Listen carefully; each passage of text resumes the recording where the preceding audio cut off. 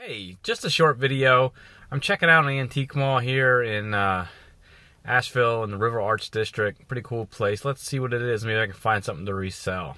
I set up at my first show when I was 14, selling baseball cards.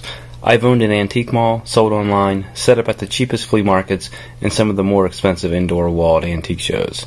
My name is Matt Gregg, and this is the life of a modern antiques dealer. Sometimes I see outsides of shops that look like this, and I think, wow, I'm really going to find some good stuff in here. But then other times I think, man, that seems too contrived. It's always hard to tell. This shop had some cool stuff, very much jammed in there. Nice southern piece of pottery. No handle. Cool rusty thermometer, missing everything. I did love that. No room in the van for it. Mack truck.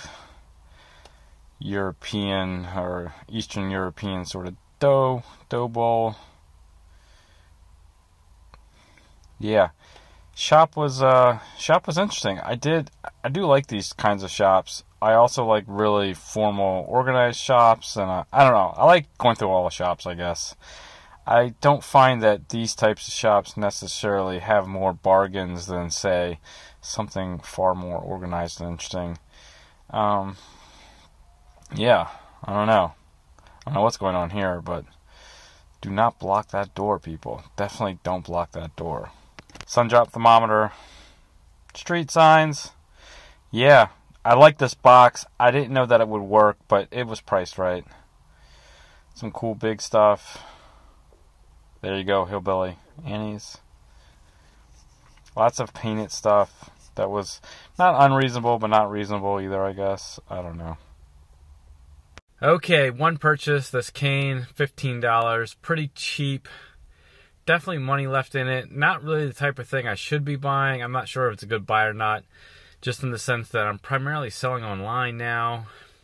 Do a few shows, but this seems like more like a shop piece or like a flea market type sale piece. I don't know. I don't know if I can make any money shipping this thing, or if I want to do the work with packing up something like this, and it's not nice enough for a few of the shows I do, and I don't know. But it was cheap. Not always, as my friend Mike likes to say, just because it's cheap doesn't make it right. But I did buy it. Anyway, let me know what you think in the comments below. And if you enjoyed this video and you want to follow my antiques journey, please hit like and subscribe. Thanks.